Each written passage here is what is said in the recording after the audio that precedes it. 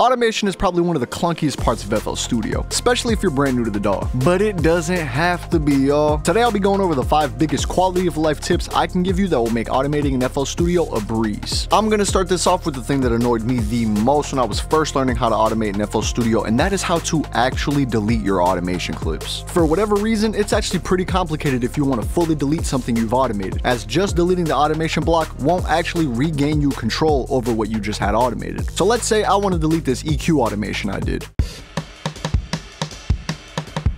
All I have to do is go into the browser on the left side of our screen here, go into current project, then patterns, then initialize control, and here you will see everything that has been automated in your song. I just have to right click on this FabFilter Pro Q1 here and click delete events. Now I have full control of this EQ again without it having to constantly reset back to that first initial automation point I made. You know what you really don't want to be constantly resetting? Your volume faders. Which leads us right into tip number 2, don't automate the volume faders on your mixer. Instead, load in Fruity Balance onto your track and automate the volume knob on that instead. You may be asking, why go through the extra step here? Well, like I mentioned in the first tip, once you automate a parameter in FL Studio, it will reset to those same automation points no matter what, basically making the fader useless and making it a much more complicated process to do small volume adjustments later down the line. By doing it with Fruity Balance, you can still do your volume automation while being able to tweak the volume of your track with the fader later down the line. Automation can really start to clutter up a project, which is why tip number 3 is a new favorite of mine, and that is doing automation inside of a pattern block instead of doing it on the playlist. Now this really works best if you're automating a bunch of parameters in an 8 to 16 bar section, like for example an EQ. But instead of having 4 to 5 lanes of automation taking up space in the playlist,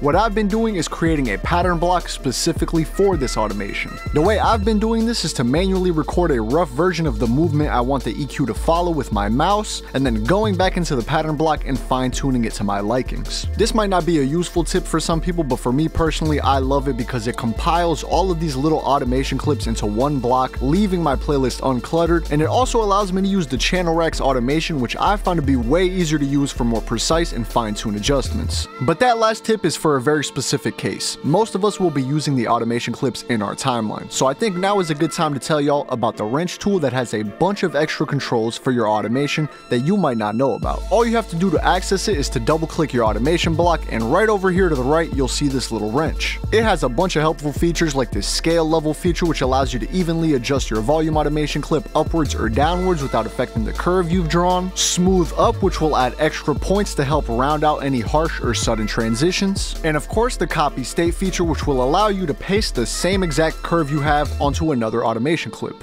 And now for the final tip, I'm going to show y'all how to precisely edit the values of your automation points. This is kind of a big one since typing in values in FL Studio doesn't really work as intended, since for whatever reason it works on values of 0 to 1, 1 being 100% and 0 being 0%, which is great for things like reverbs or delays, but terrible for anything else. Like let's say you're automating this high pass filter here, and it starts all the way down at 250 Hz, but you want it to start at 500. You can try to eyeball it here and get kinda close, but this is super imprecise. Instead, what you can do is find the spot you want to start at in your plugin, like this. For us, we'll just be typing in 500 Hz here, go into the tools function here up top, hover over last tweaked, and click copy value.